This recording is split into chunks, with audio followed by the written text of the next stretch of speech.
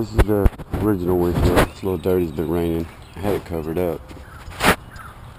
This is going to be the one I'm going to put on. It's a double bubble, probably an inch higher. It'll actually go right here. I mean, you can see it's just a little bit higher up. A little cleaner, no tint on the top. I gotta get my tools out. It's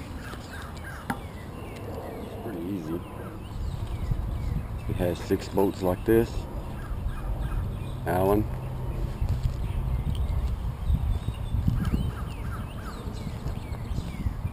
I would say it's not really a tutorial because there's 100 people doing it.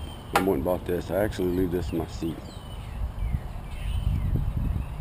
I'm just curious of how the difference is going to be versus the original. I think the wind will help a lot.